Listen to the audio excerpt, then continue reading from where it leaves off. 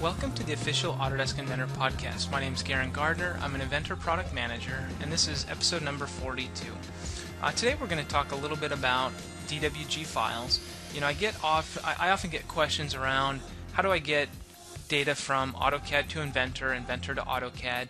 You may have 3D models in AutoCAD that you want to bring into Inventor, or 3D models in Inventor you want to get into AutoCAD. There's some easy ways to do that. In fact, there are ways that you probably aren't aware of that are in the product. And then also, how do I do it with 2D data? So there are a couple of things that we'll do. I'm going to start off. You'll notice here in AutoCAD I have a 3D model. This is just a little clevis, and we want to be able to open this up in Inventor. Now, I know many of you, if you've done this in the past, you've probably saved this out as an SAT file because you weren't aware that Inventor can actually open up a 3D DWG file. So I'm going to close out of this file. That's something that we want to make a bit easier for you guys to be able to discover some of these things. But I'm going to start off by going out to that DWG file, go into Options, and I'm going to choose Import. So in the Import, the Open will allow me to open it and view it. I can't really do anything with it. So by 90% of the time I'm doing an Import, which allows me to bring it in locally and do something with it. So I choose Import and then Open, and then here, it's by default, it knows it's an AutoCAD mechanical file. I can choose configurations if I've pre-saved configurations. Sometimes I'll have like a 2D and a 3D configuration, and I can see that file. From here, we want to just import it. So I'm going to choose a 3D solid, and I can, if there are multiple files, multiple bodies that I want to convert it to a single body, I can do that. Or not, it'll just have them individual parts instead of a single part file. And then I can make sure that it's choosing a part file here. From there I just hit finish, and it's going to go out, look at that 3D DWG file, and bring in the information into Inventor. In fact, it created two part files. I don't really need one of them. I'm just going to close the first one, and you'll notice that I have this clevis file. So now it's fully in Inventor, and I can do things like if I want to deburr that edge, you'll notice that I can deburr it. We can go over to the other side, do much the same thing. So I can add Inventor features, shell it, fill it, do those kinds of things, and leverage that. Now, what if I wanted to share this with somebody that didn't have Inventor, that had AutoCAD? Instead of saving this out as an SAT file, one of the things you can do is go into your environment underneath AEC Exchange, and this is where you'll find Save As DWG Solid. This is something that probably in the future will be moved to export, but for right now, underneath AEC Exchange, there's a Save As DWG Solid.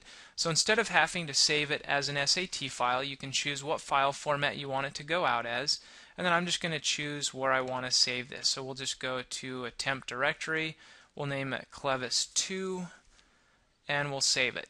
So now I can go over to AutoCAD, and I can open up that Clevis 2 file, open it, and then we'll just do kind of a zoom all to see that, and we can see now that we have our chamfers in there that we put in place in Inventor. So we were easily able to go from Inventor, or from AutoCAD to Inventor with a solid as a native DWG, and then from Inventor to AutoCAD saving out a 3D DWG that AutoCAD can easily open up. So that makes it very easy to pass data back and forth. But what about if you have some geometry, some 2D geometry in AutoCAD that you want to turn into a 3D part? So in this case, you have a little bracket. It's got a groove, and you want to be able to turn this into a 3D model. So I'm just going to go over to Inventor. In fact, quickly, let me go back to that drawing. There are a couple ways of going about this.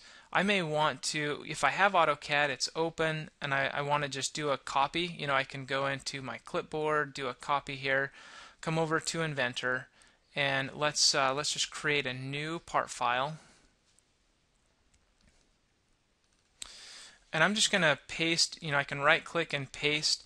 You can also do a right click paste options if you want, if there are AutoCAD blocks and you want to make some changes there.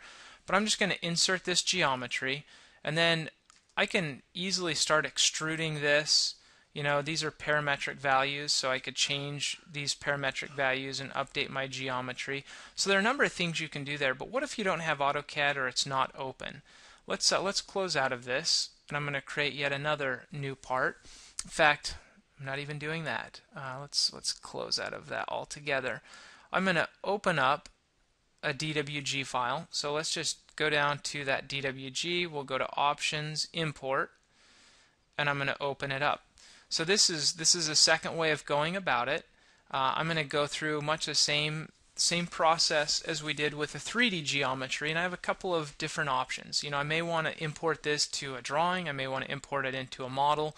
I may want to turn some of these layers off, so you'll notice that there's a lot of stuff that I don't really care to see. So I'm just going to turn all that stuff off. I don't really need a solid, but I do want it to go to a part, although I could specify other destinations like a drawing or a title block. I want to constrain endpoints, and I want to apply geometric constraints, so vertical, horizontal, and then make sure the endpoints that touch get a coincident constraint. And then from here, you can also tell it if there are blocks in there that you want to convert those AutoCAD blocks to Inventor blocks for sketching, so you can have sketch blocks. So from here, I'm just going to